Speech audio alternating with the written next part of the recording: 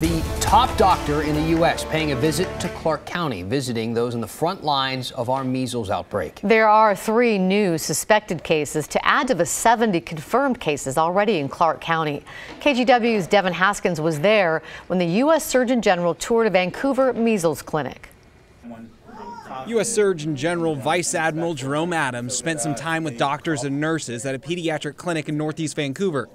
His goal while here was to emphasize the importance of education about vaccinations. We have these small pockets across the country where we have high opt-out rates. Some communities, some schools I heard today within the state with opt-out rates of up to 80%. Similar bills in 2 different states. In Washington, the House passed a bill that would prevent parents from using a personal exemption.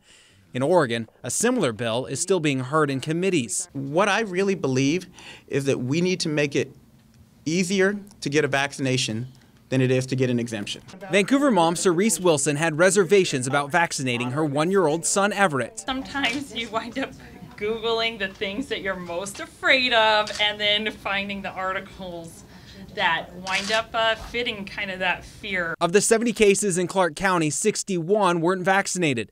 And the more Wilson spoke with her doctor, her fears eased. Everyone just wants what's best for their children. It eventually turned to where I was more, I had more anxiety about him not being protected by the vaccines than by being fearful of what the vaccines could potentially do to him. Adams says in the last year, vaccines in Clark County have increased by 400%.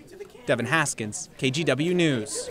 Well, in Vancouver, Legacy Health and the state of Washington have teamed up. They're going to offer free measles vaccination clinics every Friday for the next 3 weeks.